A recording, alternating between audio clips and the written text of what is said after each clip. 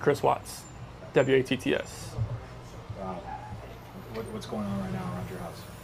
Right now, it's got K9 units, the sheriff's department.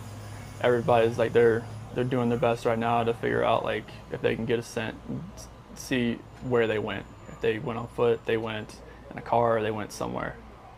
And right now, it's just like they've been on point. They're going through the house trying to get a scent, and hopefully they can pick something up to where it's going to lead to something. What happened? Your wife came home. Tell me what's She came home from the airport 2 a.m. and I left around 5:15. She was still here, and like about 12:10 in that afternoon, her friend Nicole showed up at the door. Like I had texted Shanann a few times that day, called her, say but she never got back to me. But she wasn't getting back to any of her people as well, and that's what really concerned a lot of people. Is like if she's not getting back to her, like if she doesn't get back to me, that's fine. Like she gets busy during the day. But she didn't get back to her people, which was very concerning. And Nicole called me when she was at the door, and that's when I came home. And then walked in the house, and nothing was vanished. Nothing was here. I mean, she wasn't here. The kids weren't here. Nobody was here. What's your wife's name? Shanann, SHANANN. What's your kids' name? Bella and Celeste. How do you spell Celeste? CELESTE. How old are your daughters? 4. Bella's 4. Celeste is 3. And so, how many times did you try calling her?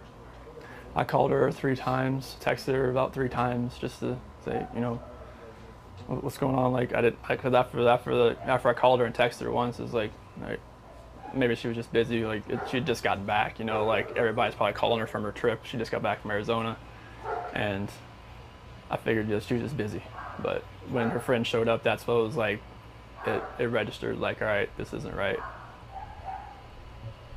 Do you think she just took off? Do you think? I mean, right now I don't even want to just like throw anything out there. Like, I hope that she's somewhere safe right now and with the kids.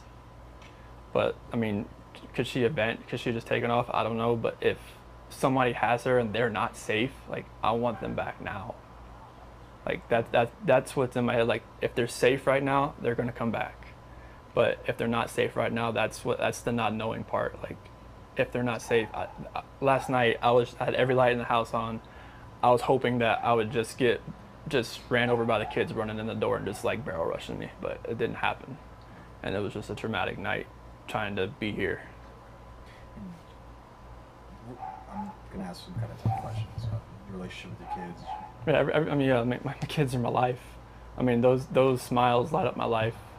And this, like, I mean, last night, like, during, like, when they usually eat dinner, it was just like, I missed them. Like, I mean, I missed telling them, hey, you got to eat that or you're not going to get your dessert, and just like, you're not going to get your snack afterward. I missed that. Like, I missed them, cuddle up on their couches. They have, like, a Minnie Mouse couch and a Sophia couch that they cuddle up on and watch, Bubble Guppies or something. And it was just like, it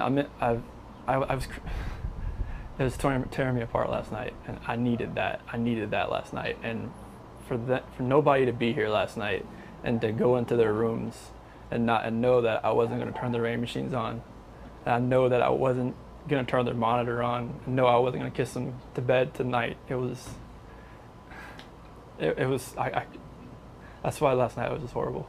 I couldn't do it. I want everybody to just come home. Like wherever they're at, come home. That's what I want.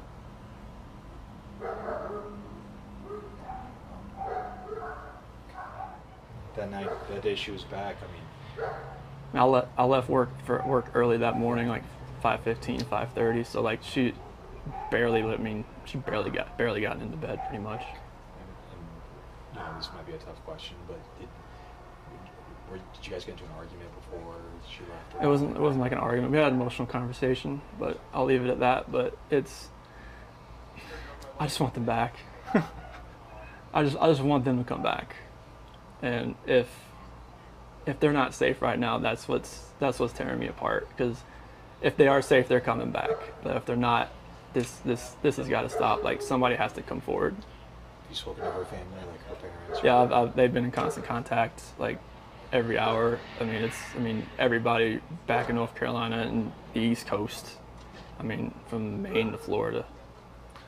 What is her parents saying to you? They're just like if they need to get on a flight, just let them know, because I mean they feel helpless right now because they're on the opposite side of the country. I mean, Colorado is, I mean, you can't just drive around and look. I mean, it's just like you wouldn't really know what you're looking for. That's what the cops pretty much told me. That first day, I was like, I want to get out and drive around. They said, you wouldn't know what to look for. Last couple of questions.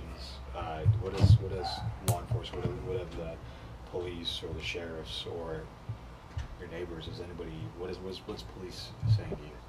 Right now, this is what they're doing right now is with the canines in the sense. I think this is the biggest thing. This is the biggest thing they've done so far, because yesterday Frederick Police Department did all the searching of the house and tried to gather whatever information they could, and with the detectives, officers, and sergeants. And today it's, I mean, obviously with all the activity that's around, it's there's a lot going on around here, and I really hope that all this can lead to something positive. What did your neighbors, did they see anything? Did your neighbors see anything? No, like the police department went door to door asking, like, cameras and everything, just like nothing. And my last question, if you have any of them, so feel free to step in. My last question is, if your wife can see this, if she can watch these, what would you like to tell your wife and your kids? Shanann, Bella, Celeste, if you're out there, just come back. Like, if somebody has her, just please bring her back. I need to see everybody. I need to see everybody again. This house is not complete without anybody here. Please bring her back. That's it. I can take that mic off you.